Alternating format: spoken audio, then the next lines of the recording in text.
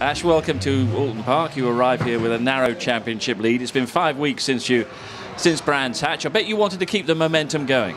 Yeah, it's been a bit odd this season. Obviously, going and having two sort of 4 or 5 week breaks, it's broken it up. It feels a bit sort of mismatched. But yeah, you're right. To go into each weekend would have been great, especially with the momentum we've got right now. So yeah, it's kind of a little bit, got to pick yourself back up, get back into it, and then we've got some rhythm for the rest of the year. We enjoyed the star performances you put together at Snetterton, but it was that third race at Brands Hatch that really showed your determination for the championship battle. Yeah, I think that in a race it kicks in again as always, but there's an element of me now where we're just hunting for points, collecting it, and trying to build that package over the course of the year, because ultimately the points make prizes. Yeah, everyone loves watching a drive coming through the back of the field, but unfortunately, coming from the back, it always leads from a bad result.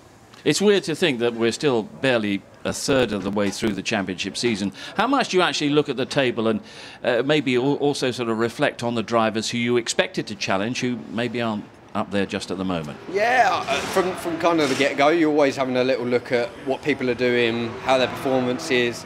Like if we look back at Colin at Brands, it was kind of a bit of a shock to everyone. So realistically, he's got to bounce back this weekend. He's normally strong here. If he doesn't, he's got quite a bit of work to do. So obviously you're looking at Tom, Shedden. Shedden's having a bit of a tricky one this year. Tom's having a fantastic year. So it's a bit of a mix-up to what you would kind of expect to have been happening by now. How much do you enjoy the rivalry and your battles with Tom Ingram?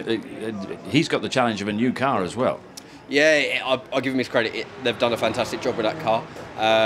But we've made a lot of progression with the Laser Tools Infinity over the winter season. So I feel like we've turned up with almost a new car again. We're in a completely different window.